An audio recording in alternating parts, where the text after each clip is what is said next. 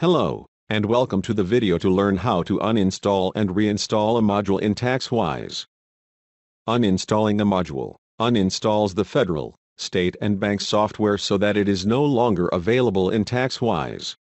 However, a compressed version of the software remains on your system. If you run TaxWise on a network, ensure that this process is done on the server and that all returns are closed before uninstalling modules.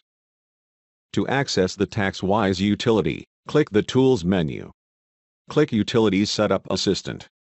In the Utility window, click Tools. And then click Uninstall Modules. This window lists the federal modules, states and banks, currently installed on your system. Select the ones you want to uninstall. Multiple modules may be selected. Click OK to complete your selection. If uninstalling a state, you may have to select the business or individual module to uninstall. Click OK to accept the selection. Click OK when the process is complete. To reinstall a module, in the Utility window, go to Tools and click Install Module Updates. Mailbox is the default directory selected. This is where federal module, state, and bank software is stored when it is uninstalled. Click OK. Select the federal, state or bank module you want to install.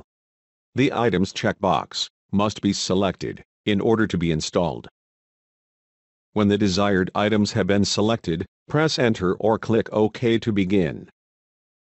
When the process is complete, the window will list the updates that have been installed.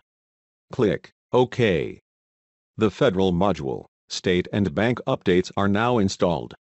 When you close the utility and go back to TaxWise, the federal module, state and/or bank software will be available.